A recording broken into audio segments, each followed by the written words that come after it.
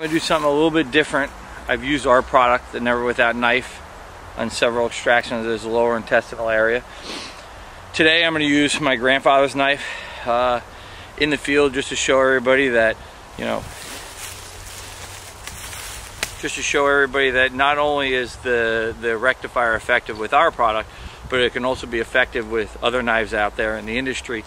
If you're not willing to use our knife or don't feel like you want to change your knife, this is just an opportunity for you to have just another tool to aid you in clearing this lower area. Now we're gonna utilize my grandfather's knife and we're gonna clear this area.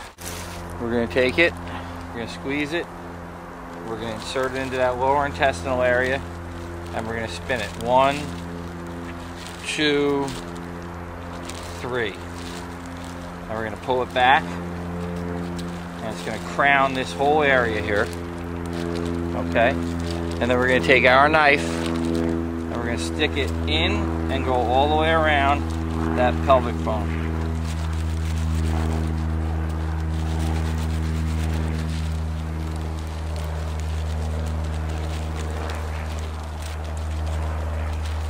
So now that we've gone around that pelvic bone, we're just going to pull back, and what we're going to find is that everything's out.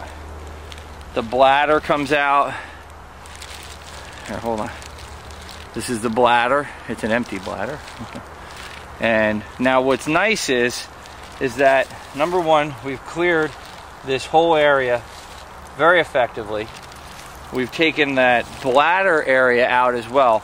And now to just clear the tool, we simply take our knife, we put it in the center, we pull it back, and we've cleared the tool. Now we just take that, pull that off, and pull that off. And we now have, and like I said, it's old meets new. Take my knife, clean off the handle, put it back in its sheath.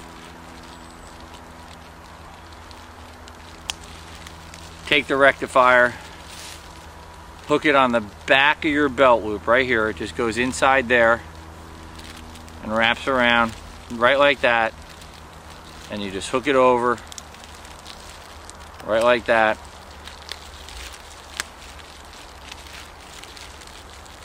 and you got your rectifier and your granddad's knife.